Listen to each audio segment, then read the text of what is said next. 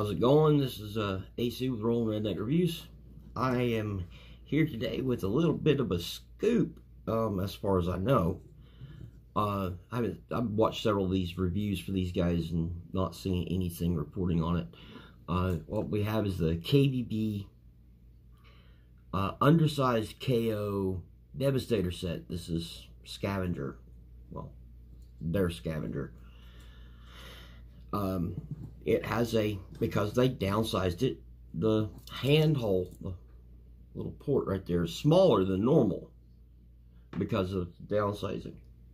But what a lot of people haven't realized is that there was also some retooling to the mold instead of just downsizing, and it can hold a 5mm weapon. This is one of the aerial bots. I don't remember which one. Fireflight, I think, this is his gun. Starscream, Power of the Prime Starscream gun.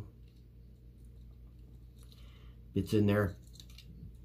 And 4 of the 6 Constructicons from that KBB set have that retool. The Scavenger, or the Scrapper, and the Mixmaster do not. But the other 4 do. I have tested it on all 6 of them.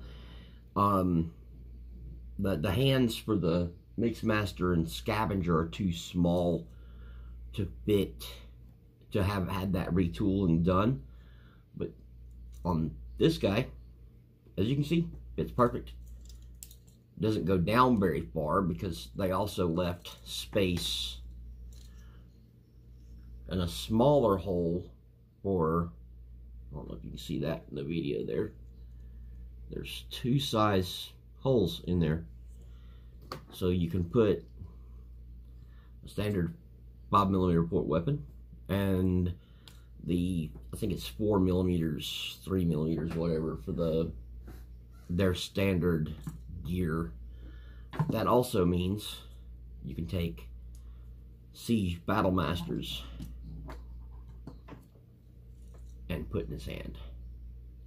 And when I discovered that, I thought it was very neat. I haven't seen anything on that from anybody. And I wanted to get the word out and let everybody know, in case you got this set, which I really like this set. I always thought the Combiner Wars Devastator was too big. At